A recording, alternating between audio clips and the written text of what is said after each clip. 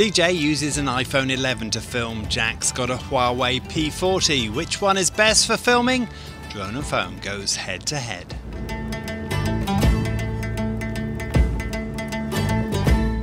We've used phones to film since the start of Drone and Phone, and along the way seen a lot of improvements to the camera specs. In this review we're talking about our current phone choices and why we like to use them. So when I'm out shooting Drone and Phone, the main camera that I'm using is at the moment the iPhone 11 Plus. This has 3 lenses on it, a wide lens, a standard lens and a 2x telephoto. Doesn't have the long reach as we have in some other mobile phones, including the P40. But for me, this is all I need for most of the things that I do. The quality of the image is superb. Well, I have been using this new Huawei P40. This is a new toy for me.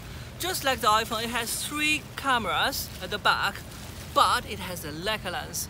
If you saw my last episode, you know how much I like the Leica lens. However, it has a better optical lens 3 times, slightly better than iPhone. But we need to test how well they perform.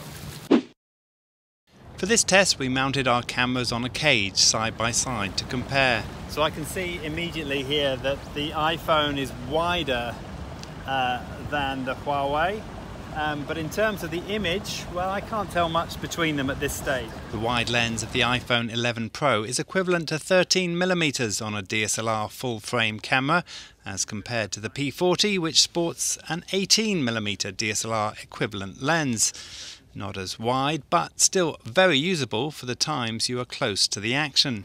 The 1x lenses are very similar, at 26mm on the iPhone and 27mm on the P40. But it is at the telephoto end that we see the biggest difference, with the Huawei outgunning the iPhone with a 125mm optical lens as compared to just 52mm on the iPhone. Both have digital zooms at the top of the optical ones. For comparison, here are both at 6 times, or around 150mm. As we are not great fans of carrying heavy tripods on our adventures, having good stabilization is crucial. So our first test is just to hold the cameras steady and zoom in to see how well the inbuilt stabilization works. Next, it's time to move with the cameras. Okay, so here I'm testing the stabilization as I'm doing a walk and talk. This is something that we do quite a lot on Drone and Phone. We'll walk carrying the cameras and talk at the same time. Good thing is here is Jack is having to walk backwards, which means I'm hoping he's going to fall in the water. Should make a great shot. And finally, it's time for the running shot. This really pushes the stabilization to its limits.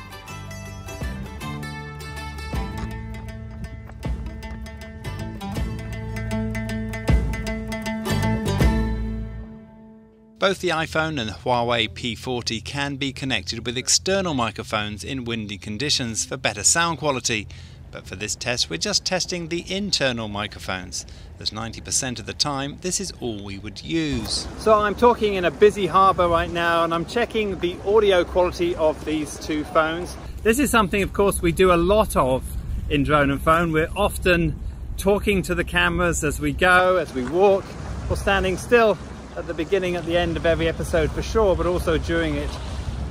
We don't have any external microphones attached to these. We're just using them with the bare microphones in the way that we would shoot with Drone and Phone. So which has the best audio? Well, you decide. If you watch Drone and Phone, you'll know we love our slow-mo and time lapses, so any phone we choose has to perform well in these tasks. On the day we went out, we attempted a slow-mo of the water against the pier and time-lapse of the sunset, but both failed to impress. So I took the cameras back out the next day for some more dramatic video.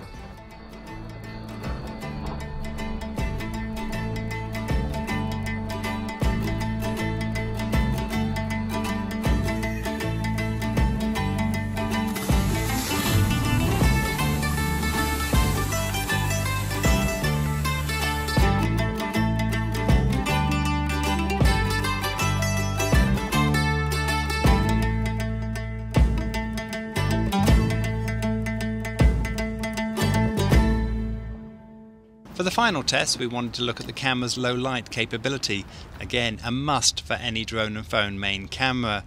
Here we went with the 1x cameras to keep the playing field level. Both have very wide apertures for their size and claim excellent night photography.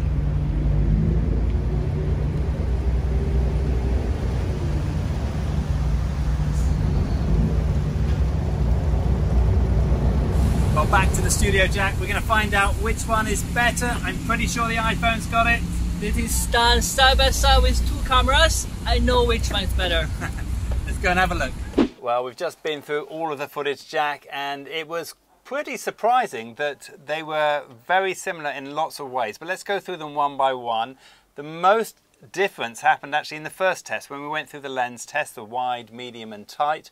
The first thing that I noticed was the colour balance of the Huawei was pretty well off for this one. And I saw the first thing you noticed, the iPhone camera is much wider. Well, the iPhone camera does go slightly wider, but we had this green tint on most of the Huawei footage, which was a bit of a shame, but that might have just been the situation we were in, but the iPhone dealt with that better.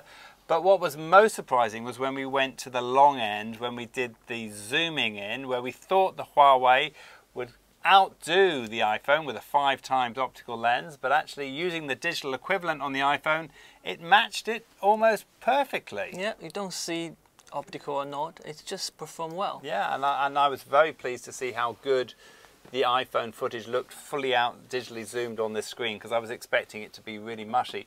But then on the next test, when we went to the stabilization, it went back to pretty well equal, right? Yeah, head to head. Yeah, that we did everything we do during the drone phone shooting: side, front, back, following, all kinds of jumping movement. Yeah, it was quite good. And the thing that I was most impressed at was when I was trying to film that fisherman at full zoom, just handheld.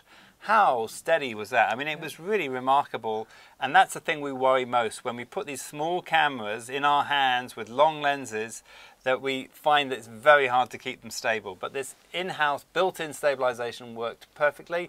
The voice test, well, that was one for Huawei to win, right? Yeah, it's just stand out, your voice, yeah, stand out. So what the Huawei does is it isolates the voice, the background noise almost completely disappeared. It isn't the most natural of sound. The iPhone does have a more natural sound because it includes the background more, but in the same point that if you were in a busy environment, you'd really want the Huawei to isolate that voice and take out all the background sound. You're definitely gonna hear. And it wasn't weird. Sometimes when you do that, when you just isolate the voice all goes strange, but it actually came out very natural, which was good. So that's one up for the Huawei. The next test was retiming. So what we're doing here is doing time lapses and doing slow motion, which are things that we do on pretty well every episode of Drone and Phone. So we wanted to put that in. And this again was pretty well equal, would you say? Well, to my like, I think they both perform very well with slow motion, equally. But you think the Huawei did a little bit better? I thought Huawei slightly got it on the slow-mo, and I thought the iPhone got it on the time-lapse, and you thought the opposite. So I would say we call it an exact type. Finally, when we went into the low light, this is something I thought the iPhone would really score highly on this, because they make a lot about their low light capability.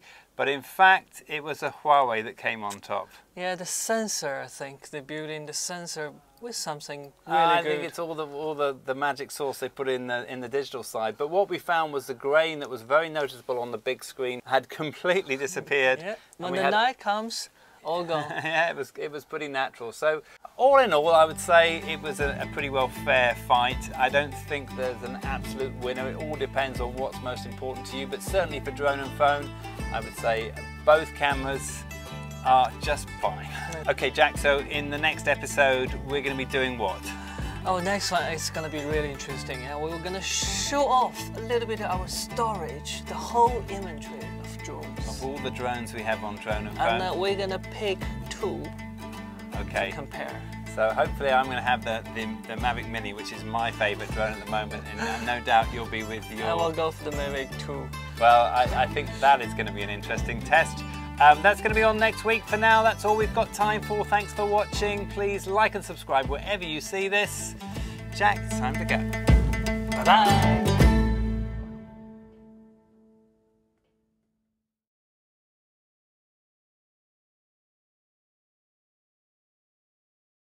Well, you decide. You see, I have to hold him to work, yeah? It's the most important job, to hold him still, not to fall into the water.